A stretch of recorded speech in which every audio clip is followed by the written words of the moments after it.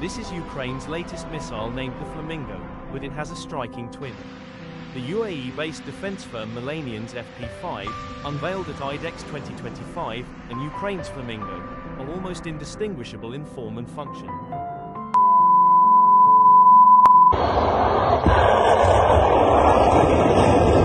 But how did one become the blueprint for the other?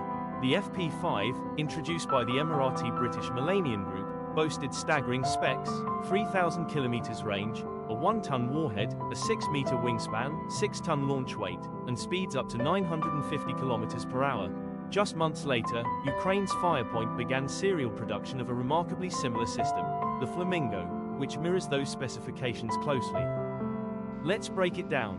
Range. Both clock in at approximately 3,000 kilometers.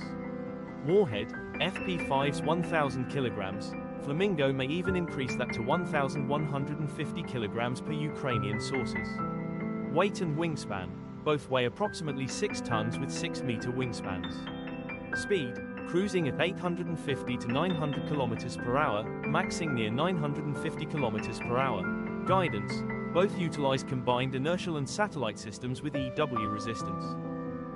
FP-5's production was streamlined through simplicity: fixed wings, no container launch, enabling 20 to 40 minutes prep and over 50 units per month. The Flamingo follows suit, emphasizing rapid deployment and high output.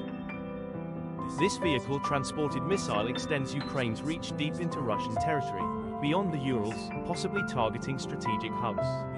With its massive warhead, the Flamingo may outclass both Tomahawk and Storm Shadow in destructive potential. And here's the game changer. With a maximum range of 3,000 kilometers, the Flamingo can strike 70 of Russia's 90 air bases, along with countless other targets, covering 5.8 million square kilometers. To put that into perspective, that's over 16 times the coverage of ATACMS, which reaches just 0.35 million square kilometers. The missile's size reduces stealth, making it more detectable, especially by airborne radar. In the FP-5 and Flamingo, we see a striking case of military adaptation. Milanion's blueprint delivered the concept, while Ukraine's Firepoint transformed it into a domestically produced strategic asset, doubling range and payload compared to older systems.